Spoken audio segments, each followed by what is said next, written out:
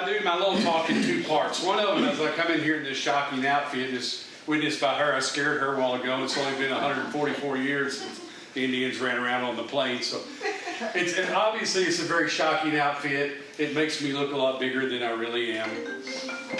But basically, I like to tell you what I have on, how authentic it is, where I've adjusted it, where it's not quite the way they would have done it, but so you know, and kind of what its purpose was. And then I want to tell you about the life of Quanah Parker. So I think, you know, it makes a little more sense when you get a little bit of background on everything that I have on and its purpose. So I'm going to start with the spear here. This would be a ceremonial spear. If they were actually using it to hunt, it wouldn't be quite this adorned.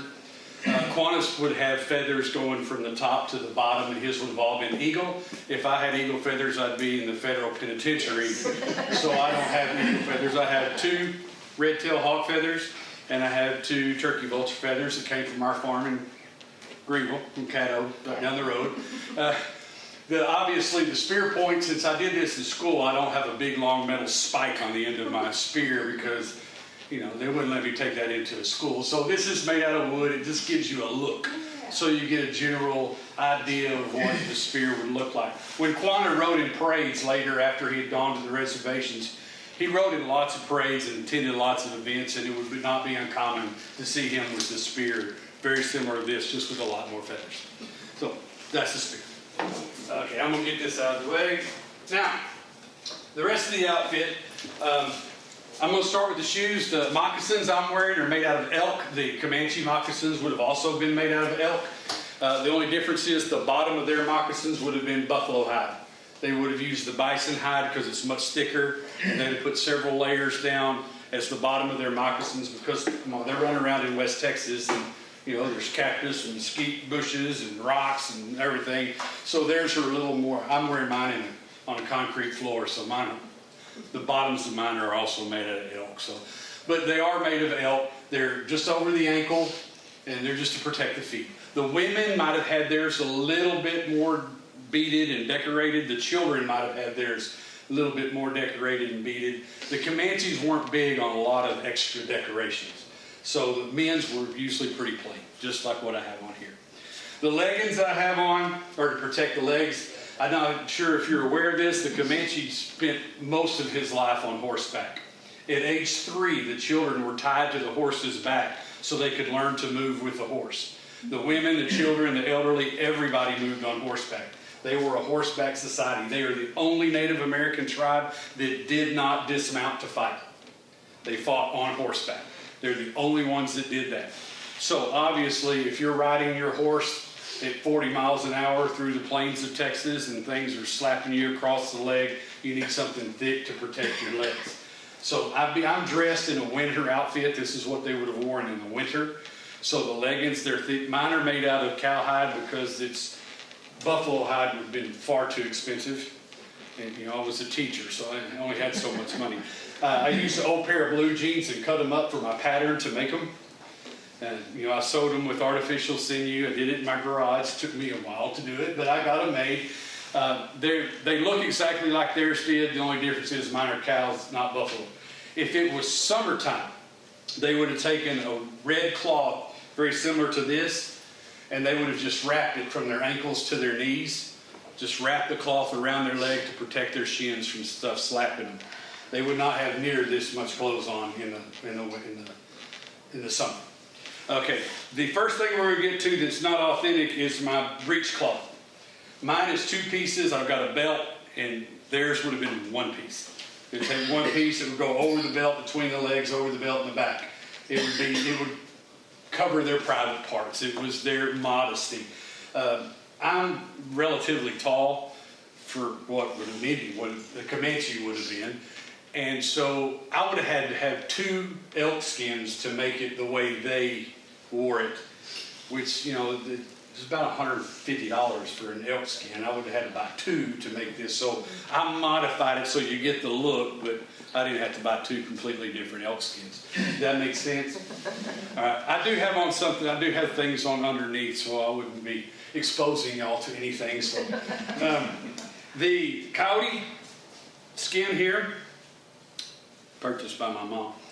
The coyote skin would be something that early on, before they had the horse, so before the Spanish arrived, it was what they used to hunt the buffalo. Buffalo do not scare easy. I don't know if you're aware of that. Or the bison. That's what made them so easy for them to hunt by the buffalo hunters, is they could fire the guns right next to them. The buffalo wouldn't be afraid. They would just stand there. And so they could just get one after another. So what the Indians would do is they would lay the coyote skin over their head, where this was laying across their face. They'd get down on all fours, and they would crawl right up to them. And the buffalo wouldn't be afraid of the coyote. Now, as time progressed and they had the horse, that wasn't necessary. They used it for another purpose that I'm going to get to in a minute. I'll kind of go through some of the other stuff and I'll tie all of that in together. The shirt's called a war shirt. You ladies that are great seamsters can tell that it's not a real fancy. It's just butted up and sewed together. It's not real fancy. There's no folded seams and all that stuff. It's just a thick, heavy leather shirt to protect their body and to keep them warm. Since they do fight on horseback, there is a lot of hand-to-hand type combat. And so, just the swiping of a war club or a tomahawk or something like that, unless it's a direct hit, this would help protect their body and keep them warm. The breastplate. This is the only thing that I have on that's 100% fake. It's totally plastic. It doesn't hardly weigh anything, but just the idea of the time it would take to put this together, I thought, I'll just go the cheap route and I'll just buy one that's cheap and plastic. Now, the purpose of the breastplate is, like I just said, since they had a lot of hand-to-hand combat at high speeds on horseback, this works just like a catcher's vest, a chest protector in a baseball game. If something hits this, it distributes the impact over the width of the breastplate. So if it's wider, it's even got more. If it's narrower, it doesn't have as much. Obviously, you can see it's not going to stop an arrow, it's not going to stop a bullet, but it'll stop an impact to help protect the chest. All right, the one around my neck is real. The same thing, it's real, but this right here weighs about 3 times as much as this does, just to give you an idea. This is bone and brass. What the Comanches use for the white pieces are the lead bone of your birds of prey, your big birds, eagles, hawks, owls, vultures, even turkeys. That front bone of the wing is very light, it's hollow, but it's very, very strong. So the bones were already hollow, which makes them easier to just kind of file the edges down and run the leather through them to make them. So that's what they're used. But this one is not real. This one is real. These are black bear claws. Texas had black bears, not grizzly bears. You see those Indians on TV, and they have those claws about this long. Those are grizzly bears. These are black bears. This is what they had in Texas. This is a cougar. It's a cougar claw. Okay. Now, the braids, they're wrapped in beaver. So you got the braids, and they wrap the braids in beaver, and they tie the streamers on them. I'm going to get to that when I get back to the coyote. It's to keep it clean. The beaver skins to keep it clean. Remember, beaver skin's waterproof. The fur is waterproof, so it kept the hair dry and it kept it clean for the most part. The men wore their hair long, the women wore their hair short. Remember, the women's job was to butcher the buffalo. So there's a lot of blood, and you don't want that in your hair. So their hair was cut short. The men wore their hair long because they believed in it and gave them strength. Now, why braid them? Think about this. A Comanche could ride a horse 200 yards, fire 20 arrows in the size of a basketball, in the amount of time it took a settler to shoot once, reload his gun, and shoot again. So roughly about a minute, they could go 200 yards, shoot 20 arrows, and be very accurate. Now, do you want to be riding full speed with your hair going all over the place and pulling a bowstring as fast as you can? You don't want your hair caught in the bowstring. So they tied it down so it was up out of the way. Headdress is 100% personal preference. You can wear all kinds. You might have 1 feather, you might have 4 feathers, you might have it go all the way to the ground. Quanahs went to the ground. Now, you did receive you've received feathers like soldiers receive medals. You accomplish some kind of feat, you get a feather. So if they're displaying all those feathers and they have that many, they're a very significant warrior because they've got a lot of awards. Does that make sense? but not everybody displayed them on their head. Some of them didn't wear anything. Some of them wore lots of them. Some of them wore a buffalo headdress. That's kind of a personal thing, okay? Now, let me get to the streamers, the leather, the coyote, the streamers on my hair, the fringe on the top and the pants. I want you to think about this. The Commanche Nation at its very, very largest was only 16,000 people. That's as big as that nation ever was. Now they controlled a land that was 275,000 square miles. It went from the Arkansas River in Kansas to the Rio Grande, from the eastern edge of the Rockies to basically I-35. So you can imagine this vast piece of land. But at their largest, there were only 16,000 of them. So there weren't very many. And they were divided into smaller bands. By the time we get to the 1850s and 1860s with Quanah Parker, you're talking under 6,000. There's not even that many of them left, even by that time. So they were small groups. And their raids and their attacks were only done by small groups of people about 95% of the time. It was not like the movies where you see the Indians line up on the top of the hill as far as you can go and they're all standing there. That's not how it really happened. They hit in lightning fast strikes of maybe 8 or 9 guys. And they would hit and they would get away. Now, occasionally, there were some times where they all kind of joined up together and they hit with big numbers, but that was very, very rare. So I want you to think about this. Our tactic, or an Indian's tactic, was to get the settlers to fire their guns and then turn and charge. That was their tactic. While they're reloading, that's when we want to close the gap. So they ride their horses back and forth about 200 yards away, screaming and hollering and waving and everything they can do at about 200 yards away. And they're trying to draw the fire.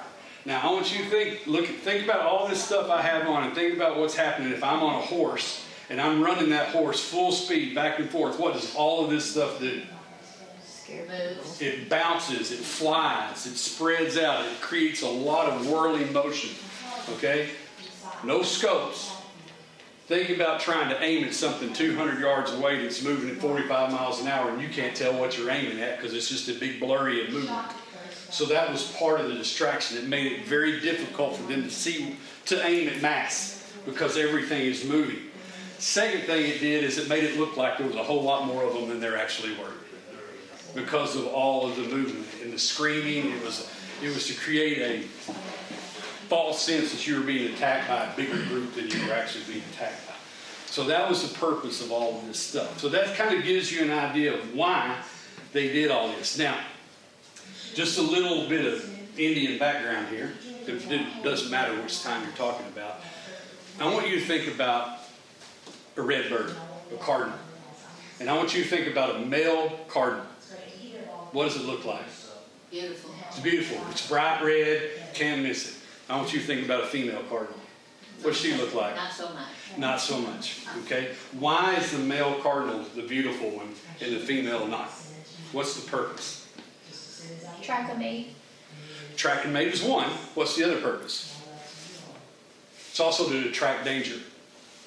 It's to get the attention. It's to take the threat away from the female and the babies.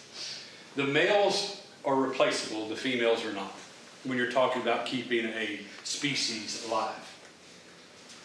That's why the Indians were like this. The males were all decked out like this because their job was to protect the females, the children in the camp. It's to draw the danger away into them. Indians lived as part of nature, not separate from it like we do. We do everything we can to make our houses more comfortable or our travel easier. We change our environment. The Indians were just part of theirs. And so you have to understand, they didn't learn from a Bible or a Quran or a Torah. They didn't learn from a book of laws. They learned from nature. And so a lot of things they did followed what nature would have done as opposed to what society would have done. So you need to keep those kind of things in mind when you're hearing stories about the Indians because you're thinking, well, why would they do something like that? Well, that's what nature did. When they hunted the buffalo, they hunted the slow, the weak. They didn't hunt the big, beautiful buffalo. You know, they didn't want to put a big head on the wall and tell everybody, hey, I shot this beautiful animal.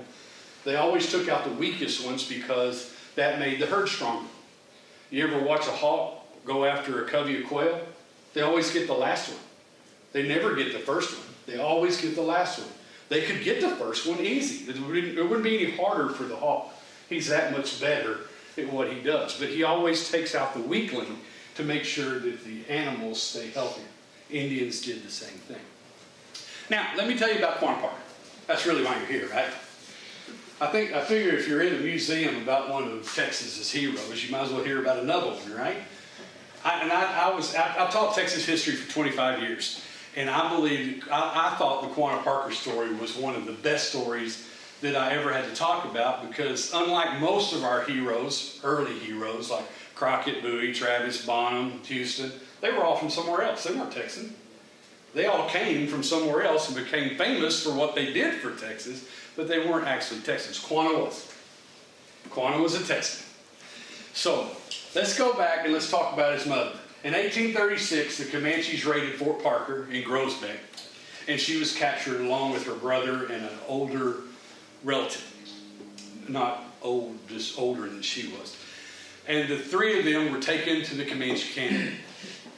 Unfortunately, the brother died from exposure. Not that the Indians killed him, but just being out, living the life of the Indians. He was younger and he did not survive. The older one was ransomed back to the Parkers, but Cynthia Ann wasn't. Cynthia Ann, if you think about it, was probably very fortunate. She had been brought back to the camp, and there was a husband and wife at the camp who had just lost a daughter about the same age as Cynthia Ann. And so they adopted her instantly into their family, and they raised her as a Comanche child. So she learned to speak Comanche. They put charcoal on her blonde hair so it would look dark. You know, they did everything they could to make her not look like a blue-eyed blonde little girl. But they raised her as their own. Now, most captives in the Comanches would have to go through a little bit of the initiation, if you will, that probably wasn't pleasant.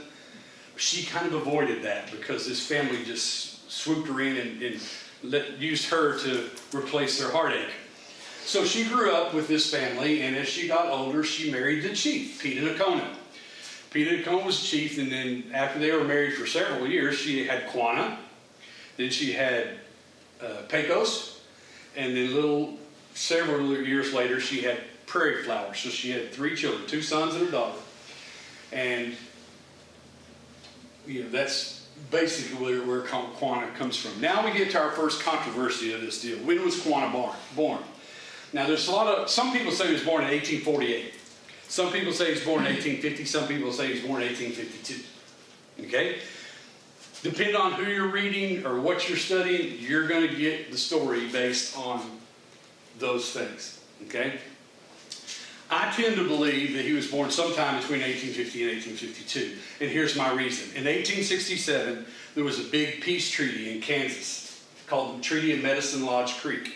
In this treaty, Quanah was at this treaty, but he did not speak, which means he was too young, because at 17, Quanah was already a war chief. So in 1867, if he was born in 1848, he would have been 19 years old, and he would have been old enough to be talking in this peace treaty, but he was not.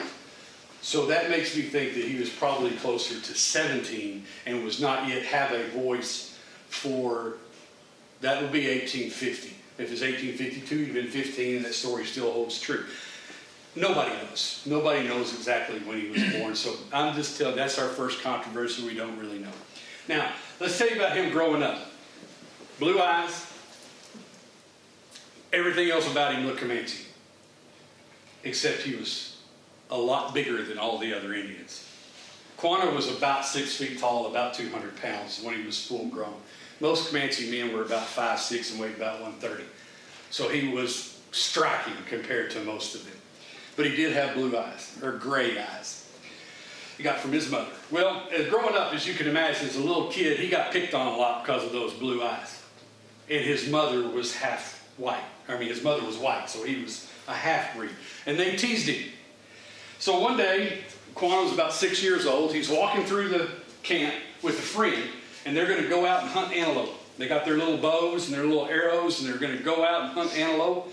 And they go out and they'd hunt them. If they got one, they brought it back. The mother cut it up and put it in they had like a stew that just cooked all the time while they were in camp. They would just add to it. So he's going out through the camp, and believe it or not, even the Comanches had bullies. So the little camp bully comes up and says, not to Quanah, but to the friend, where are you going? He says, I'm going to hunt antelope with Quanah. And the kid says, no, you're not. You're going to go swimming with me. You're not going to go anywhere with him. And he says, I'm going hunting with Quanah. And so Quanah steps up and says, he's going hunting with me.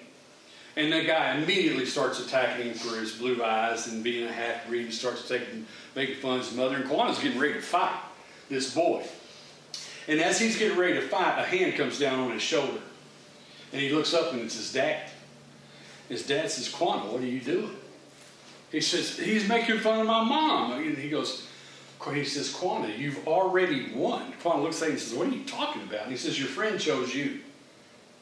It doesn't matter what the other guy does. The friend chose you. Which was early on teaching Quanah about being a leader. He was teaching him very early on about being a leader. This is at 6. At 10, him and 2 other boys were practicing their archery skills. Now, they're on a horse, no reins, and they have a rope tied around the horse's chest, and it's got a loop on either side. And they have to ride the horse full speed with their bow and arrow, and they've got a leather ball about the size of a basketball on top of a 10-foot pole.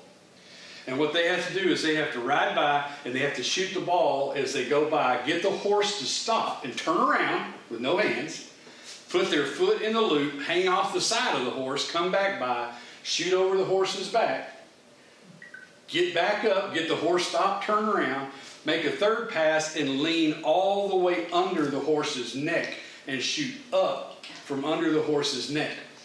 So they're doing this. Well, Quanah hits the ball all 3 times. And Quanah's dad and grandfather are standing on top of the hill, and Quanah's grandfather says to the dad, that boy's special. Now let's give him a little bit of break. He was half white. He was taller than all the other Indians. So him leaning out underneath that horse's neck was probably quite a bit easier for him than the little shorter boys. But he still could do it. I couldn't do it. I'm that tall. I couldn't do it. But he's already showing these unbelievable skills, and he's 10 years old. And then disaster happens. His mother is recaptured with his little sister, and they're taken away. Y'all know the story at the end. She's taken away. And within just a few days, Quanah and his brother actually escaped this raid. While it was all happening, they're able to escape. And just a few days later, or maybe a few weeks later, his father is killed fighting with another group of Indians. So now Quanah and Pecos are orphaned. They had no mother, they had no father. The Comanches believed that if the parents left the children, their spirit would come back and watch the children. And they didn't want spirits in their camp, so they had to send these boys off somewhere else. So Quanah got sent up into the panhandle, way up, isolated in the panhandle. And Pecos got sent a little bit farther out west. So the brothers were split up. Now, Pecos, unfortunately, did not live very long after this. He got sick. And he passed away. So Quanah is now living with this new tribe up in the panhandle. All these people he doesn't know. And they made him the pony boy. The pony boy is the guy that sleeps in a teepee out where all the horses are. Not in the camp with everybody else. They're isolated, separated. The bottom of the rung is where he is. So he went from the chief's son that everybody was expecting great things from to the pony boy. They didn't even let him sleep in the camp. But every 12-year-old has a vision quest. Doesn't matter if you're the pony boy or not. You go on a vision quest. 3 days, 3 nights, no food, no water, isolated. And you are either going to see something happen or you're going to hallucinate something happen. It doesn't matter. Either it's real or it's not. You're going to see something, some sign after this period of time. So Quanah's there. It's the third day. He hasn't seen anything. He's kind of sitting there on the ground. He's facing the east. He's about delirious. And he's watching a little rock, just a little pebble that's on the ground. He's just staring at it. And a rattlesnake starts to slide by the rock. Not to him, he's just watching this happen. And as he's watching it, an eagle swoops down, snatches the snake, and flies off, and the eagle feather drops right there. So Quanah said, that has to be it. So he grabs the eagle feather, he grabs a little rock, he runs back to the medicine man or the shaman and says, this is what I saw. And the shaman says, this is great, but you can't tell anybody. He just looks at him puzzled. What are you talking about? He goes, you have the medicine of the eagle. That's the most powerful medicine we have. But you're the pony boy. You can't go around the camp saying, I've got the medicine of the eagle. That's not going to work. So he took a little bag, a little medicine pouch, the shaman did. He put an eagle claw, a feather, the pebble, and his rattlesnake rattle, and he put it in his pouch, and this would be his good luck charm, his guardian angel. Comes in the spirit of the eagle. And he'd wear this under his shirt or on his chest. I have it out so you can see it. I have a fake eagle feather and a rock. But I don't have any of that stuff that would put me in prison.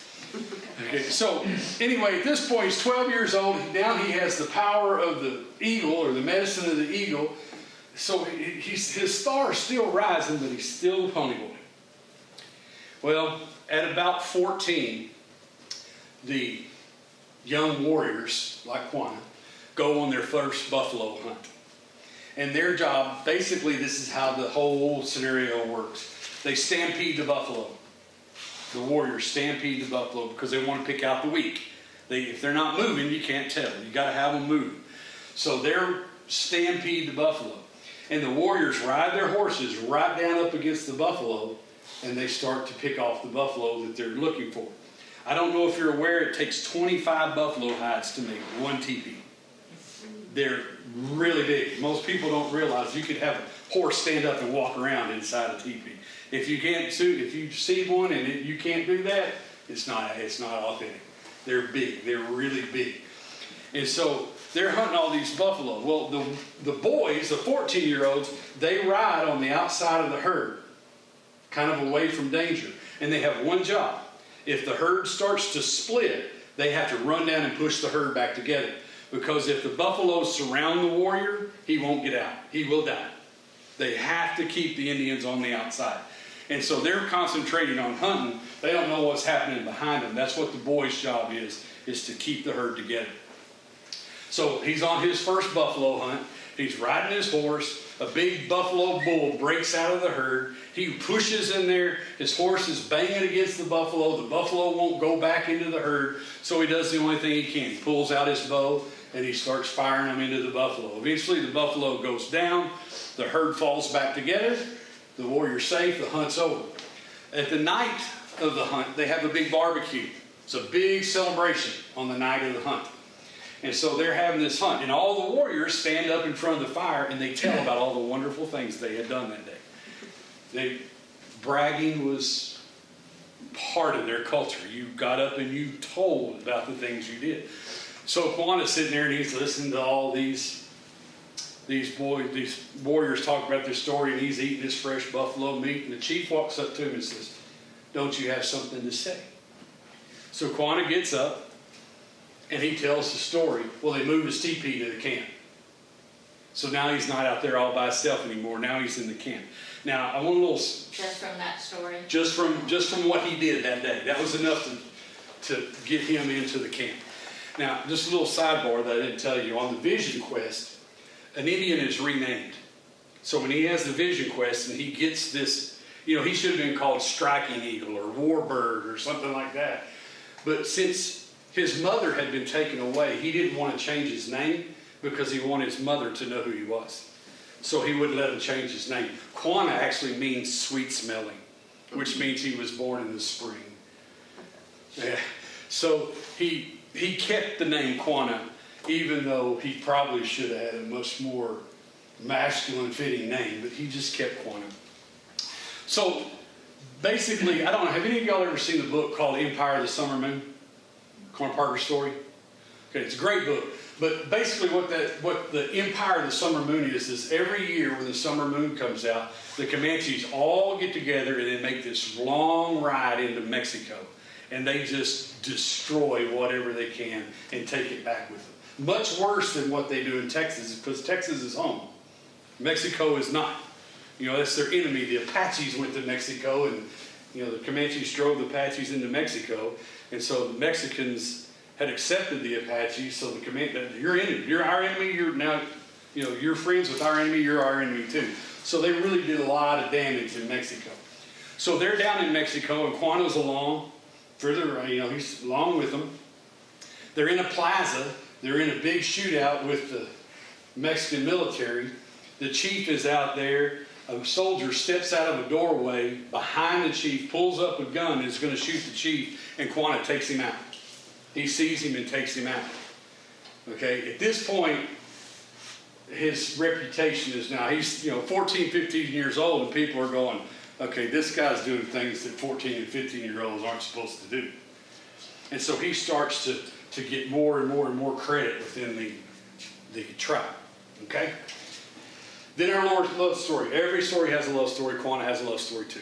He's 17 years old, and he's fallen in love with an Indian maiden. The only problem is Quanah does not have any family, so he has no assets. He has nothing. Basically, this is a Comanche wedding. You go up to the father and you say, I want to marry your daughter. Here's 40 horses. And the father says, okay, you're married. And that's about it. Okay? Well, Quanah didn't have 40 horses. He didn't have anything. So this other warrior came to the father and said, I've got all these horses. I'm going to marry your daughter.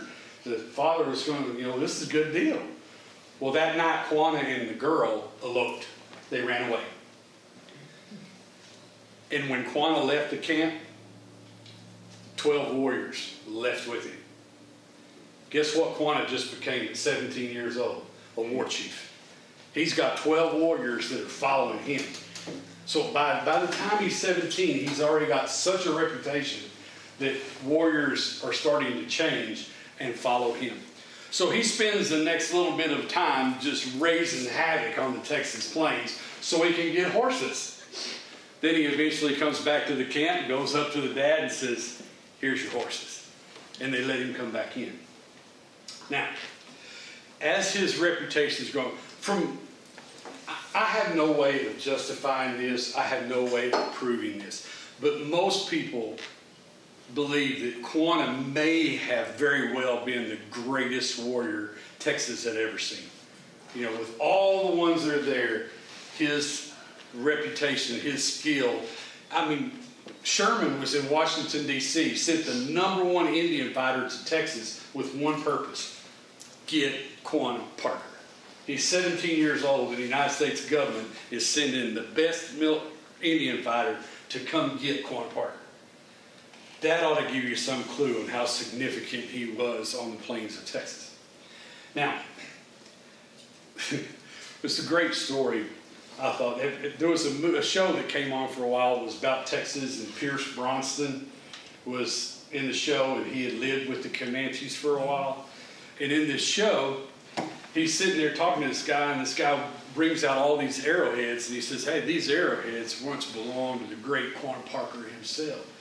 And the guy that had lived with the Indians said, that's really great, because Quanah Parker preferred a .45 and a Winchester 30-30 to a bow and arrow. If you say so. Which I thought was kind of funny, because, you know, Quanah Parker's pretty far along in the story. You know, he wasn't using bow and arrows when he was fighting, because they were well armed by this time. So, in 1871, Randall Mackenzie, the greatest Indian fighter in the United States, comes to Abilene, Texas with one purpose: get his troops together, go out on the state plains, and hunt down Quanah Parker. Quanah Parker gets wind of this. And by the way, he's not Quanah Parker yet. He's just Quanah. So Quanah gets wind of this. So what does he do? He raids Abilene while they're getting their supplies and their troops together, just so he says, I'm here. Just want you to know. And he rides off. He tells 2 scouts. He goes, I want you to stay behind and make sure that army can see you and get them to follow you into the canyons. So the scouts said, all right. So the soldiers finally get all their stuff all mustered up together, and they head out to hunt down Quanah Parker. And of course, they're following the scouts' trail. And they're going through the canyon, and as they go through the canyon, all of a sudden the trail turns and goes up the side of the canyon. And so the soldiers take their horses, they turn and they go up the side of the canyon and realize that Quanah is just looping out and he's behind them. So they go out, they follow him around, and they get behind Quanah, and he circles back around. And he's just constantly making them chase their tail. He's not attacking them. He's not harassing them. He's not doing anything. He's just making them go farther and farther and farther into the plains. That night, when the soldiers were exhausted, they got all their horses set up, got all their tents set up, everybody was in bed. It's about 3 o'clock in the morning, and Quanah and 5 or 6 of his warriors came riding through the camp. They took buffalo robes and tied them to the back of the horses so they would drag behind the horses. And they took cowbells. No guns, no bullets, no arrows, cowbells and a buffalo robe, and rode in and out between all the tents, rattling the cowbells. It knocked all the tents down, scattered all their fires, and then they ran off all their horses. So the soldiers are all in a desperate panic, trying to get everything put back together, and just about the time they get it settled down, they did it again. They did it twice in the same night. It took the soldiers 3 days to round up their horses. If they couldn't find their horses, they had to walk back to Abilene. Mackenzie said, that way's home. And he continued on. This went on all of the late fall, winter of 1871, and the winter and early spring of 1872. There was a point where Mackenzie said, I've got it. He's moving the whole camp.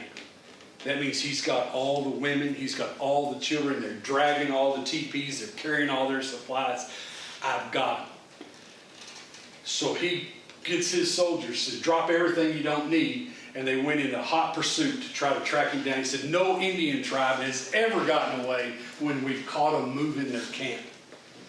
So he's following them along, snowflakes start to fall, they get heavier and heavier, and all of a sudden the trail is completely gone. They can't find any trace of them. The whole tribe is gone. In Blanco Canyon, they disappeared in the snowstorm. And guess what Mackenzie was stuck with? All his soldiers with no winter supplies. So Mackenzie went back to Abilene and said, I'm done with that. We're going to the Rio Grande. We're going to hunt Apaches. Let's leave Quanah Parker alone for right now. So in 1874, the United States government said, that's it. We're going to go on the Red River campaign. We're going to force the Comanches, the Kiowa, the Arapaho, the Cheyenne to the reservation. And we know there's 4,000 of them that camp in Paladero Canyon. 4,000 teepees in Paladero Canyon. So in 1874, the Army came into Paladero Canyon from 5 different directions and attacked this Indian village, this winter camp. 1 person died in the attack. The Indians were able to get away, get all their women and children away, but the soldiers had their camp. They burned all their teepees, all their food supplies, and killed 15,000 horses. Now, if you're even vaguely familiar with history, you know that the buffalo hunters were here between 1870 and 1874. So the buffalo herds have been almost completely wiped out. So now the Indians have no shelter, no food, no horses, no way to survive. So the question runs through all the soldiers, where's Quanah? He wasn't there. Him and his tribe was in a different canyon farther up, like Tool Canyon or I'm not sure if it's that Tool Canyon or Caprock. Yeah. But he wasn't at Paladero. So he's still out there. He's got 600 warriors. He's got 1,000 women and children, so 1,600 of them that are traveling with Quanah Parker. And remember, if he was born in 1850, he's still, he's 23, 24 years old. So he's out there, and they're trying to catch him. And they chased him all through the winter and early spring of 1874 and 1875. And every time they fight, soldiers die, Comanches get away. But they can't find food. Quanah looks at his tribe, he says, my women and children are hungry. They're suffering. I had 600 warriors. I still have 600 warriors. But I cannot provide for the women and children. He rode into Fort Sill, Oklahoma. He rode right up to Randall Mackenzie and took his spear and stuck it in the ground and said, I'm done. I'm done. We're coming in. So Quanah is the only chief that we know that surrendered without losing a battle. Now, if you look at the Battle of the Adobe Walls, they definitely didn't win that, but it kind of turned out to be a draw. Quanah somehow survived. He got 5 horses shot out from under him, but he didn't get hit. So Quanah has gone to the reservation in 1875. The Indians are now off the plains. Quanah Parker has surrendered. Now this is where his story, to me, it's like a whole other life. This is a completely different story than the one he just did. He went from the greatest warrior on the plains to the most difficult one to catch. And then now he's on the reservation. He said, I'm not fighting anymore. In the Spanish-American War, they came up to Quanah and were begging him to let his warriors go fight for the United States. He said, I told you, we're done. We're not fighting anymore. Now, here's the deal on the reservation. To live on the reservation, you have to stay there 2 years, and you're not allowed to leave for any reason. 2 years. After 2 years, you're able to travel on and off the reservation. But for 2 years, you can't leave. So after a year, by the time the year was up, Quanah and Randall Mackenzie were best friends. Okay? And the funny thing is Quanah would live this life as a leader in luxury, and Randall Mackenzie would suffer from alcoholism and everything his whole life.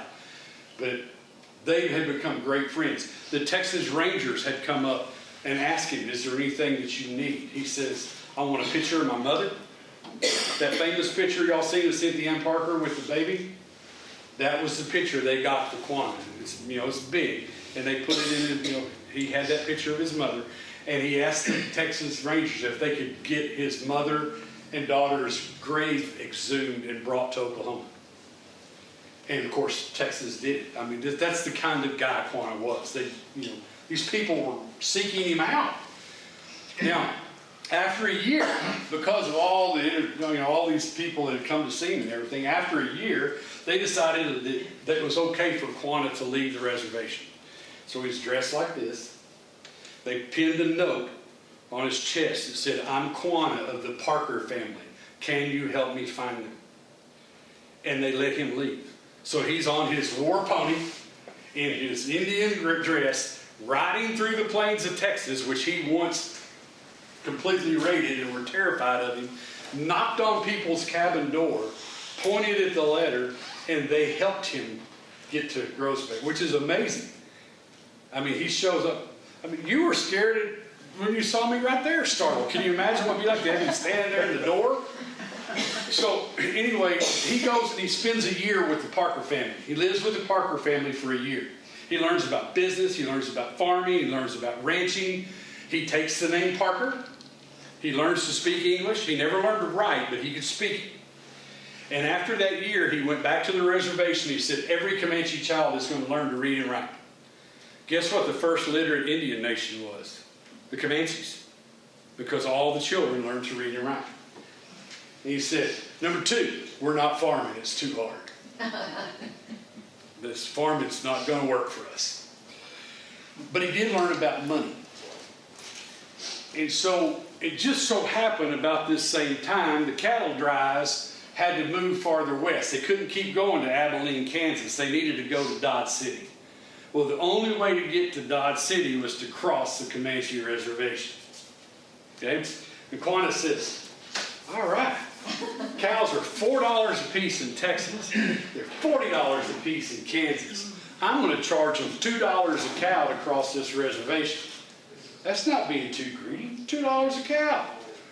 And of course, they're more willing to pay it, because basically it cost them $2 a cow to get them to Kansas. So this is going to cost them $2 more. So it's going to cost them $4. You're still talking, $32 profit per cow.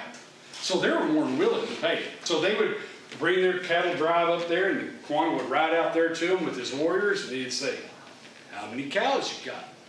The guy said, "I got 600. He says, "That's $1,200.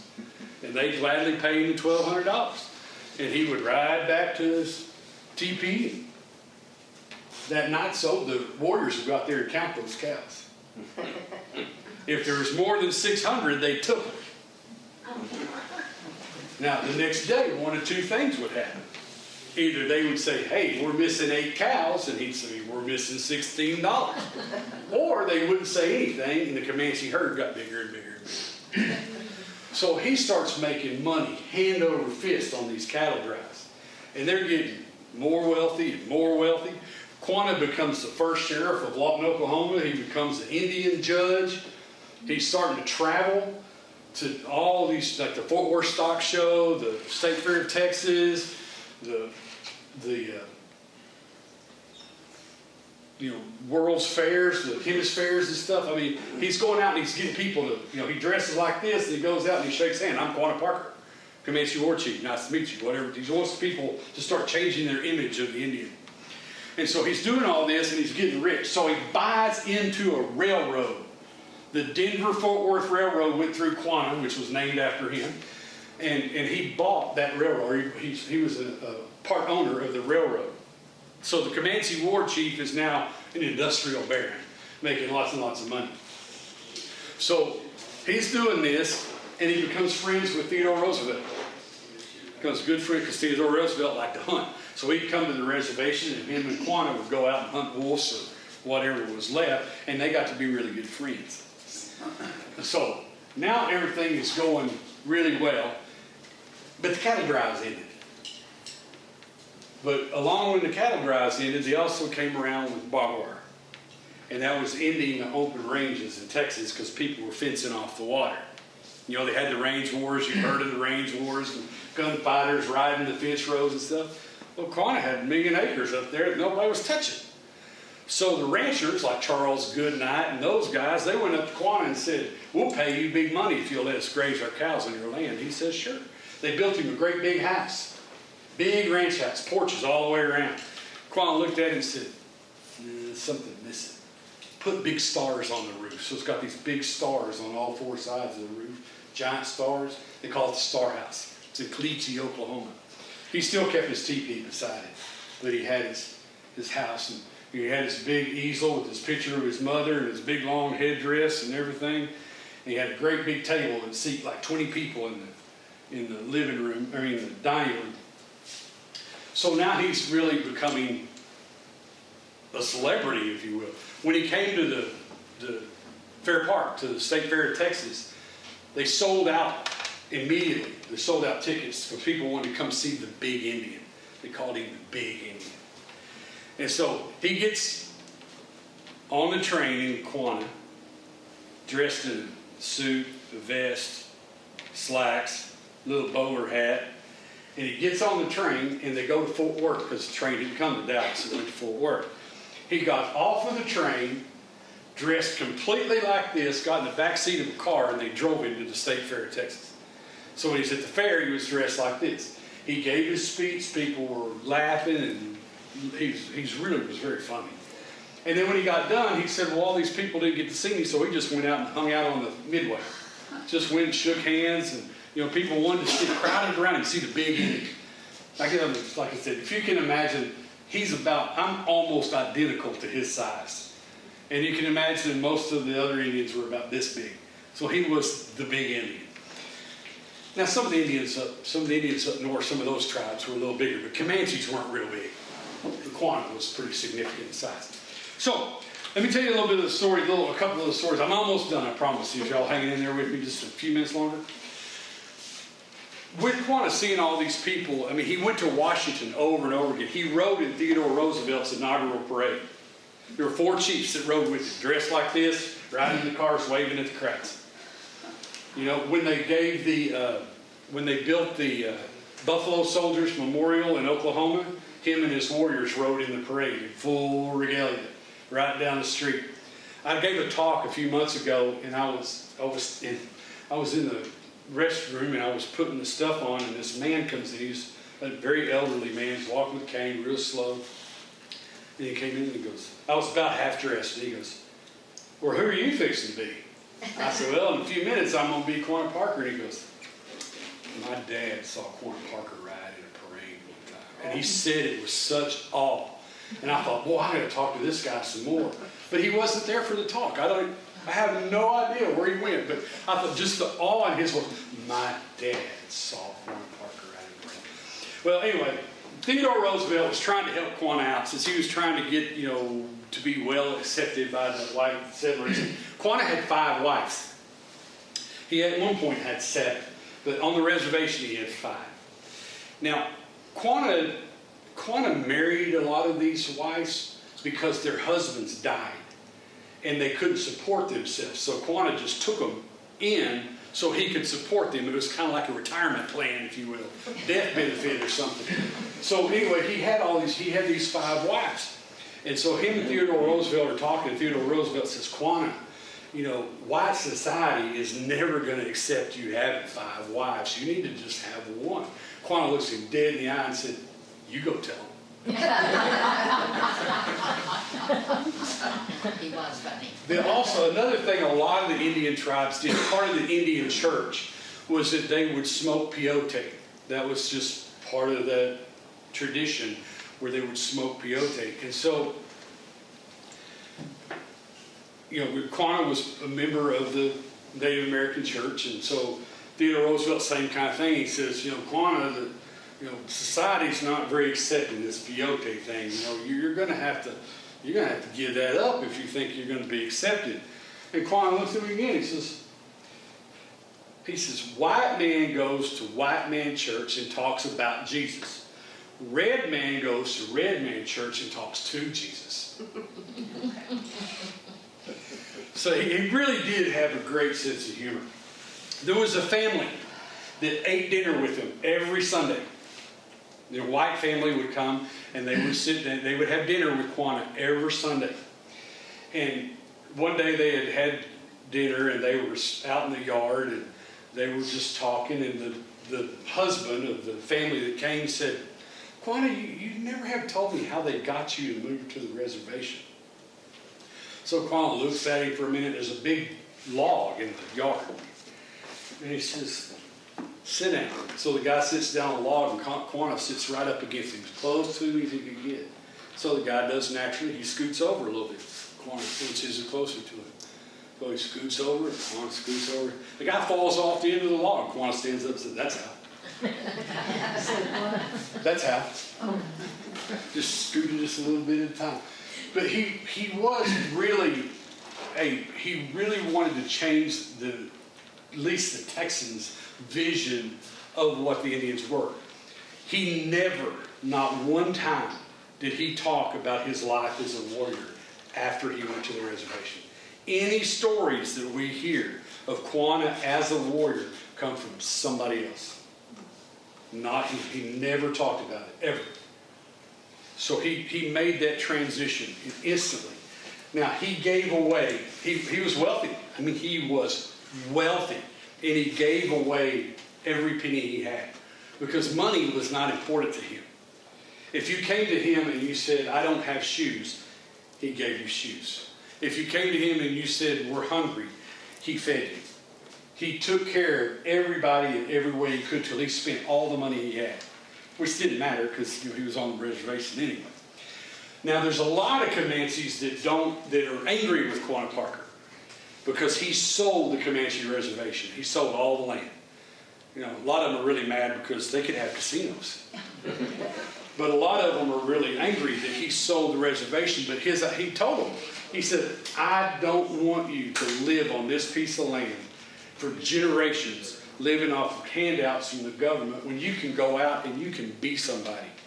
Go out and become doctors and lawyers and preachers and teachers. Get off this reservation and go live a life that would make a Comanche proud. So there's those that are, of course, we really respect him for that. But some of them were still a little angry that they kind of gave away the farm. He died in 1911. So he was somewhere between 59 and 63. And this, to me, this was the biggest, probably the greatest compliment that you could have to Quanah Parker, Commanche warrior. His obituary was in the paper in Paris, France, London, England, Madrid, Spain, and all over the United States. He never left the United States, but his story had gone out all across. He wanted to, he had them take him to the place he was born. He spent 3 days there. He had gotten off of, he got back from a trip. He was really sick, congestive heart failure kind of thing. And so they were trying to take him to the hospital. He said, "I'm walking off this train." So he, get away from me. And he walked off the train. They took him to the doctors. The doctors said they could help him. He said, "I've done everything I need to do." He walked out of the hospital, got in his car. They took him to the place that he was born. He spent 3 days there, went back to the reservation, and passed away. That's the story of Quanah Parker.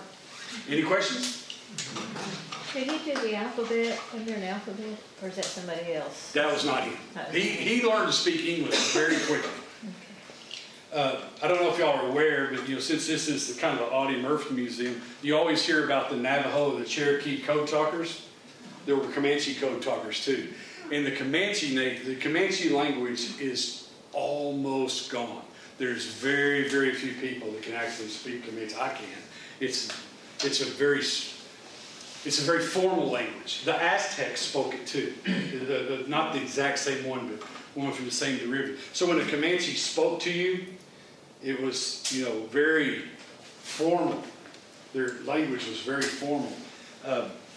One person had said that the Comanches, no one was more civil in peace and more ruthless in war. And a famous Texas historian said about Quanah Parker, last thing I'm going to leave you with, they said it didn't matter where in life Quanah Parker was born, he would have been a leader, a king, a president, a chief. He was that. So, any other questions? I'm a little confused on the feathers story. Could you use feathers in your headdress if they hadn't been received as a honor? You could. Okay. They probably wouldn't, because everything was about honor. So where did they get the feathers that became the honors? I mean, The Native Americans accidentally find it on the ground? No, the Native Americans could. They could kill eagles. They still can. Oh, they can. Yes, they can. That is one of the things that. So right. They still use authentic. But the strange thing is if I'm not mistaken, you can't go onto Indian reservation and buy one with eagle feathers and take it home. You're breaking the law. Only the Native Americans can be in possession of it. And I did hear of that just recently at the program they had at the Fletcher Warren Center. A lady who did buy but got arrested. Yes, yes.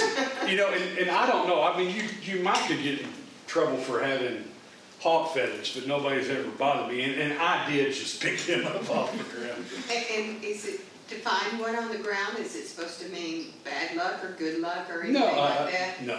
Okay. But their headdress was received as an honor. Yes. Okay, that's what I didn't get straight. And they were, everything about them was about this honor, this code. Okay. And so it would be very unlikely that they would have a headdress if they hadn't earned that. But some of the Indians didn't even have headdresses, right? Exactly.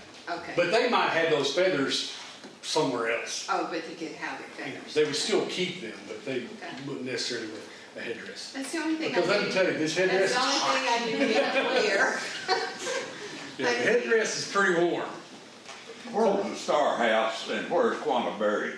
Quanah is buried in Fort Sill, Oklahoma. It's his grave, his mother's grave, and his sister's Is there a special cemetery? Yes, it is not in where the Chief's Hill. Oh. It's not there.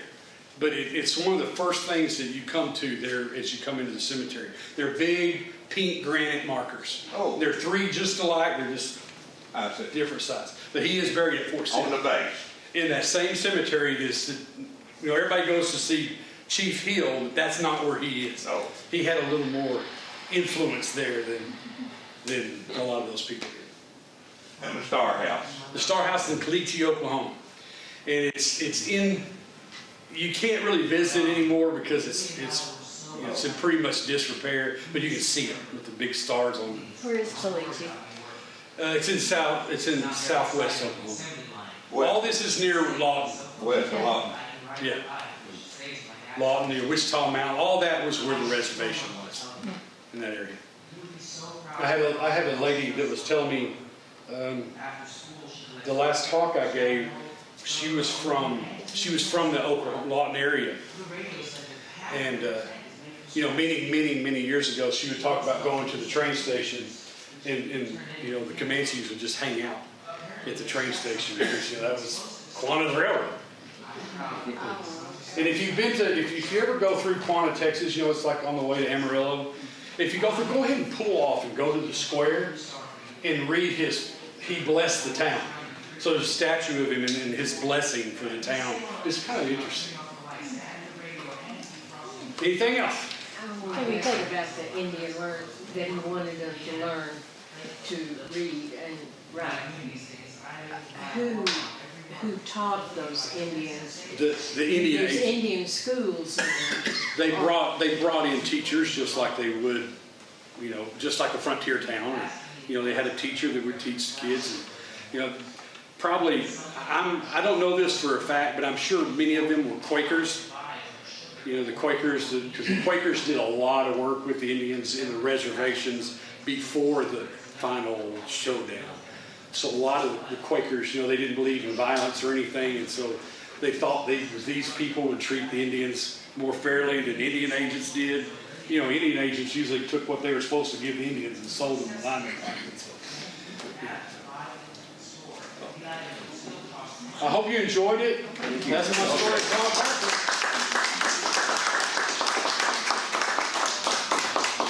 Thank you very much. That was really interesting.